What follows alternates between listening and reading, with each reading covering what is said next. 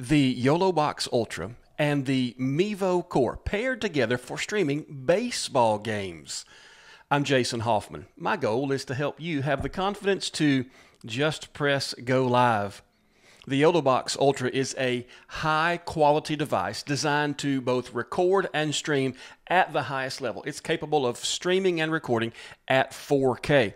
All you need for the YoloBox Ultra to excel is to have available to it some really good cameras, because you can run HDMI in, you can run USB in, you can run NDI in, and so enter the Mevo Core, because it is a very high quality camera with its interchangeable lenses and its ability to record in 4K. Then we've kind of got a match made in heaven for our baseball streaming. And so last week I was able to take this combination to my local field and stream my local high school baseball team.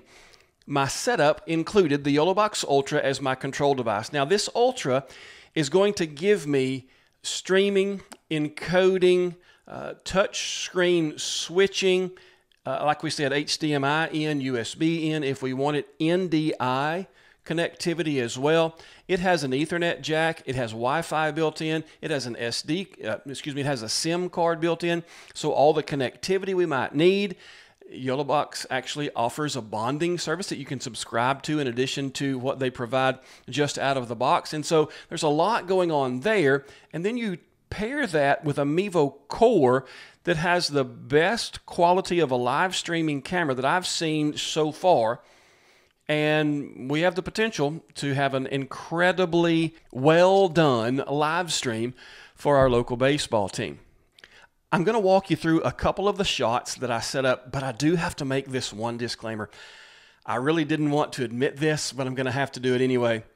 So as I connected everything, I forgot to put the YoloBox in 4K. And so as I brought in my cameras, I brought them in at 1080. So any crops that I did, cropped in from 1080, which degraded the picture. I really wanted to redo that and get you the best quality shots I could so I could show you really what the full potential was, but it rained constantly over the next several days for the next couple of games, and so I haven't had a chance to. But you need to see what this pairing was able to do, because you'll be able to recognize the quality that it is.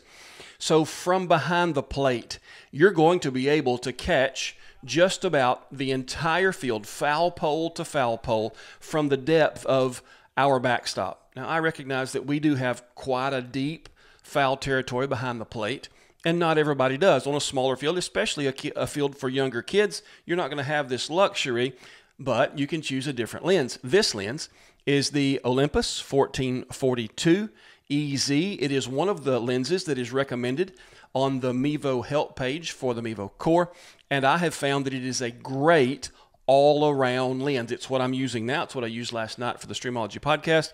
It's what I use oftentimes when I'm setting up behind the plate, because I do have that depth behind home plate to the backstop, and so I can get all that I want for the infield. As I'm zoomed all the way out here, you can see that I have all that I want side to side from first to third. I don't worry so much about foul pole to foul pole when I'm setting up, because, well, what's in the outfield is so small from here. I'm going to set up a different shot if I'm going to try to get outfield shots. Now, I will show you a comparison shot of a game that I did previously, also with the Mevo Core. And that shot, I went ahead and zoomed in, optically zoomed in, instead of cropping the shot in, just so that I could have the best possible picture for that pitcher to batter exchange, because that's the bulk of my stream. So much of the action happens right there, and that's where I want to keep the best possible shot. So this is what that looks like. This is a very high quality shot. As a matter of fact, as soon as I started streaming that video, people began commenting, "That's a much better shot than what you had last year. What camera are you using?" That was a little bit before the Mevo Core was released, so I couldn't tell them yet. However, I can tell you now, that shot was the Mevo Core. When I set up this past week, I went ahead and left it zoomed all the way out with this Olympus 1442 so you could see just how wide that shot is. As a matter of fact, I had a hard time keeping the fence out of it. That chain link just kind of crept in on me, and so I went ahead and cropped in the YoloBox Ultra with one of my additional shots from this input. And I like doing that because they're just available to me on the tap. I'm not having to go into a menu. I'm not having to find that shot and zoom it in. I just tap from the zoomed out shot to the cropped in shot. And even though it's a little bit less quality, it gives me that next shot that I'm looking for. I can do that with first base or third base as well. And so they're all right there on the screen. And it makes a really quick transition when action moves around the infield. Another of the shots that I set up was with the Panasonic 45-175 lens, also recommended on the Mevo help page for the Mevo Core, and that gives me the across the diamond shot. This one was set up on top of the third base dugout, and I shot across to a first base shot. Now, I left this shot most of the time set up with both the pitcher and first base in view. I like that shot. I can use it for the pitcher in windup. I can use it when there's action on first base because there's a lot of throwovers in high school baseball.